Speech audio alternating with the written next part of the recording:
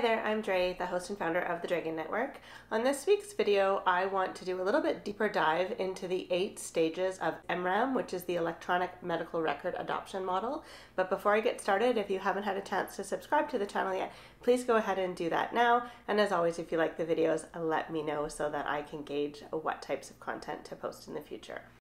There are 8 stages to EMRAM in total, ranging from stage 0 to stage 7. These stages build on each other, so you can't skip a stage to achieve a stage at a higher level. The summary that I'm going to provide is a high-level overview. It is not going to go all the way down into the exact things that you need to do with each stage, but it'll give you a good idea of what the organization needs to have in place to assess themselves at that stage. Assessments for EMRAM are self-assessments from stage 0 to stage 5. So they send out a series of survey questionnaires that you would answer per facility in the organization. And then when you get to stage 6 and 7, it's a combination of surveys and on-site visits by individuals who assist you from HIMSS. Stage 0 is essentially a paper-based organization, and not all key areas have software in place to manage their daily operations. So before you can progress out of stage 0, you need to, at minimum, have the 3 key ancillary systems in place and assisting you. And those are lab, radiology, and pharmacy. With those 3 key ancillary systems in place,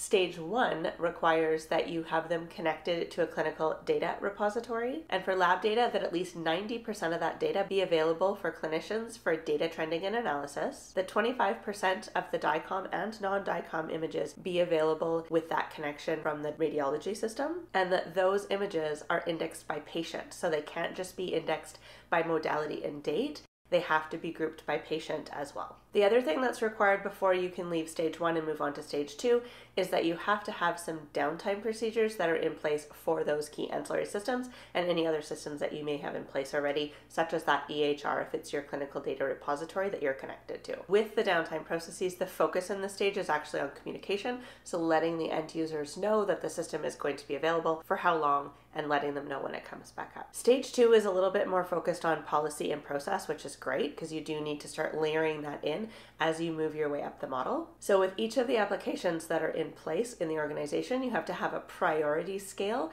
that is identified to let you know which ones are critical, and that priority scale uses you to help inform your decisions around application security. IT change management has to be put in place, so you have to have a process by which you're going to review changes before they're put into a production environment, and all changes before they're implemented also have a clearly documented backout plan if something goes awry during the implementation process. There also needs to be some policies and procedures in place for specimen collection, for document scanning, and for blood administration. It's in this stage that the organization or the facility should look at establishing a clinical governance committee that has clinician representation to help you make decisions on your IT systems. So moving on to stage 3, we start to see more robust interactions with clinical information systems and more of the things we think of when we're implementing an EHR.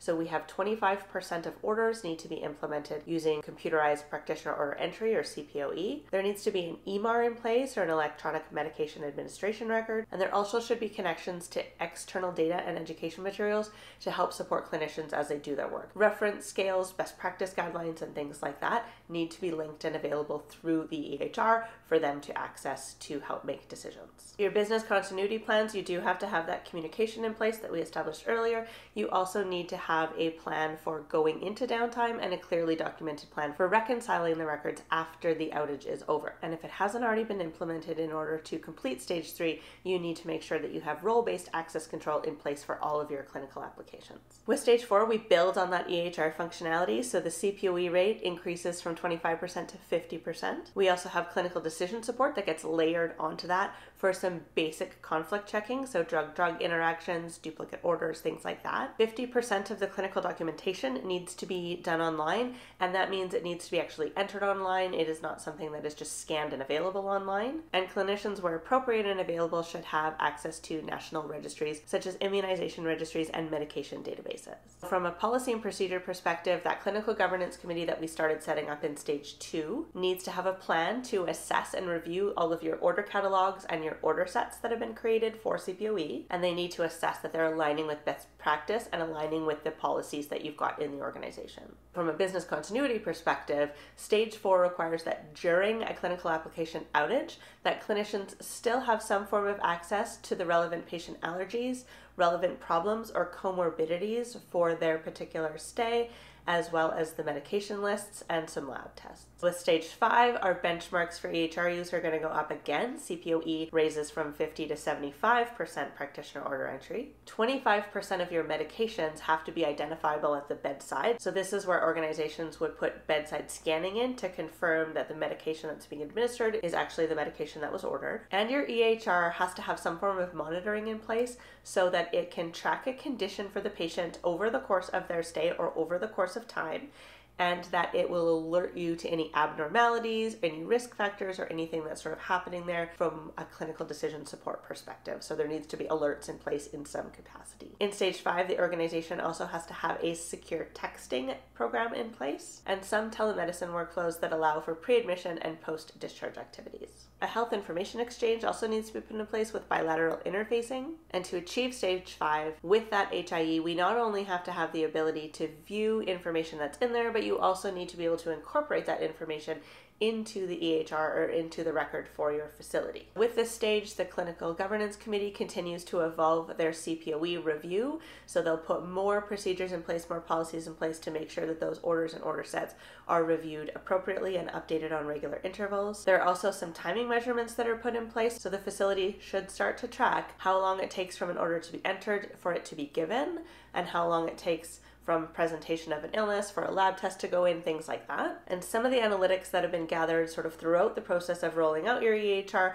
will start to inform some of your clinical outcome targets and patient satisfaction. With stage 6, the organization takes that HIE information that was being ingested and makes sure it's being ingested at the discrete or coded level so that it can also trigger alerts and be incorporated into trending for the patient, and patients start to interact with your clinical information systems. So they need to have access to some of their information for review, such as discharge summaries, medication lists, educational documents. They need to be able to submit self-reported data, so whether they're following the pathways that were prescribed to them, how they're feeling on a certain day, stuff like that. Something that the patient's actually going to interact with that could then be reviewed by clinicians as appropriate. In order to achieve stage 6, the facilities have to have something in place to track and evaluate adverse events and never event reporting. And the governance committees that we've been building upon throughout need to now focus on clinical outcomes and patient engagement through the use of those data analytics that they've been gathering and some of the timings that they're looking at, CPOE rates and things like that. So stage 7 is where we get to a point where all of that paper-based stuff is gone away and everything from a day-to-day perspective is now done online. Our clinical information systems are leveraged to improve patient safety,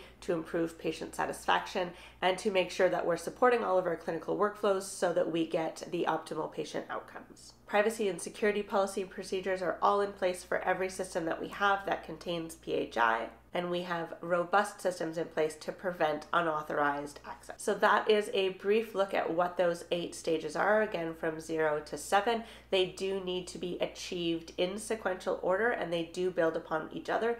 We do have a large number of facilities around the world that have achieved stage 7 already, and many, many more that are in the stage 6 phase, which is very exciting.